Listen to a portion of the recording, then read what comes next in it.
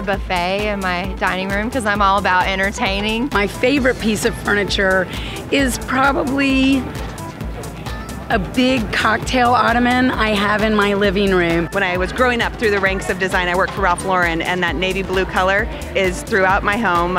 Very classic, tailored, with hints of metals, and it's something that we just really respond to. I cannot live without my dresser. It's a mother of pearl inlay in a radial pattern. And I have this amazingly delicious blue velvet sofa, and I stuck a huge white antler chandelier over it.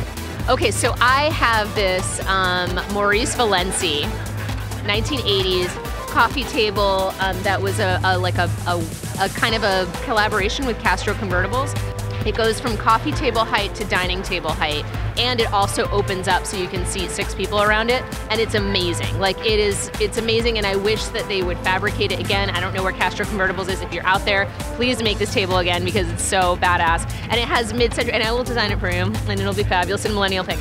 She gave such an eloquent design answer. It's gonna like put mine to shame. I mean, honestly, the one piece that I can't do without is my dining table that I got off of Craigslist. And the reason I'm excited about it is because it was a $4,000 dining table that I got for $175. So hey, I'm all about a deal and a bargain. Yeah, nothing wrong with that.